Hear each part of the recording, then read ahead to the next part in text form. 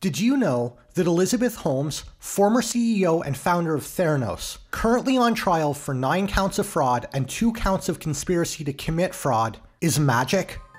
It's true. It's absolutely true.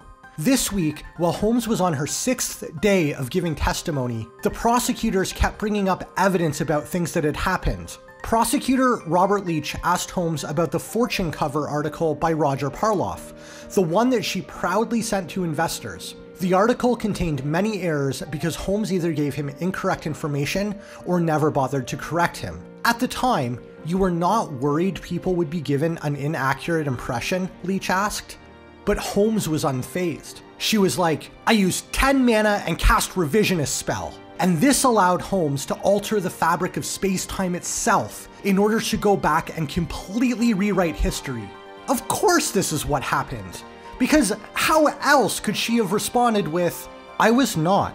Leach knew something weird had just happened, because the errors and omissions were ones that conveniently painted Theranos as more technologically savvy than it really was. Leach highlighted 3 passages from Parloff's article. Theranos currently offers more than 200 and is ramping up to offer more than 1,000 of the most commonly ordered blood diagnostic tests, all without the need for a syringe. Theranos, which does not buy any analyzers from third parties, is therefore in a unique position. They take up a small fraction of the footprint required by a conventional lab today. So, Prosecutor Leach, trying desperately to counter Holmes' magic, asked her, you agree with me that this was an incorrect statement? But with the safety of Holmes' spell, she could sit back comfortably and respond, I believe that now. And this might sound like an admission, but don't underestimate Holmes' magic powers. See, she only said that to give Leach a false sense of security so that he'd walk straight into her trap. You don't have a memory of forwarding the Parloff article to investors or potential investors, Leach said? That's just what Holmes wanted. Hocus pocus, all your memories are out of focus. And suddenly, it was as if the evidence became a small number of tiny pixels on a low-resolution image that got upscaled 100 times using bicubic interpolation. And with this new spell in place, Holmes could answer, I don't.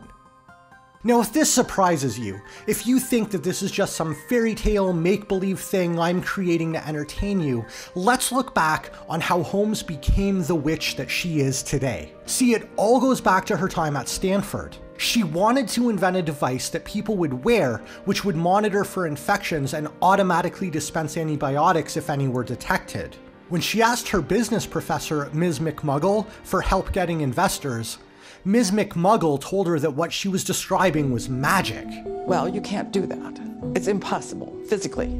Antibiotics are not potent. You cannot do that. There's a reason you have a big IV bag. Okay. So I said, Elizabeth, that's fun, but I don't think that's going to work. So Holmes dropped out of Stanford and applied to Hogwarts. But unfortunately for Holmes, there were some ethical red flags on the essay portion of her entrance exam, and the admissions officers were also a bit weirded out by the fact that she bore an uncanny resemblance to Draco Malfoy. This is when she made a deal with the Death Eaters and founded Theranos. Together, they managed to raise $177 million in investment funding and became valued at just under $10 billion, all by using dark magic. Unfortunately for Holmes, we also found out this week that Prosecutor Leach also had some tricks up his sleeve. He caught on to Holmes' spell and used some counter magic of his own. Let's refresh your memory, Leach said. He then pulled up an email from June 12th, 2014 that Holmes had sent to Theranos shareholders. In it was a link to Parloff's Fortune article. Then there was the matter of Theranos devices and the US military. Leach began his questioning by asking whether the military ever used Theranos devices on its medevac helicopters. It did not, she replied. Did she ever tell investors that it did? Well, naturally, Holmes tried countering this line of questioning with more magic spells. I don't think so, Holmes replied. But Leach was too powerful. He then pointed to testimony given by witnesses, including Parloff, Safeway's ex-CEO Stephen Bird, and investors Brian Grossman, Brian Tolbert, and Lisa Peterson. They all said that Holmes told them that Theranos devices were being used on military helicopters. Ouch. I hope you enjoyed my attempt at an entertaining spin on this week's events.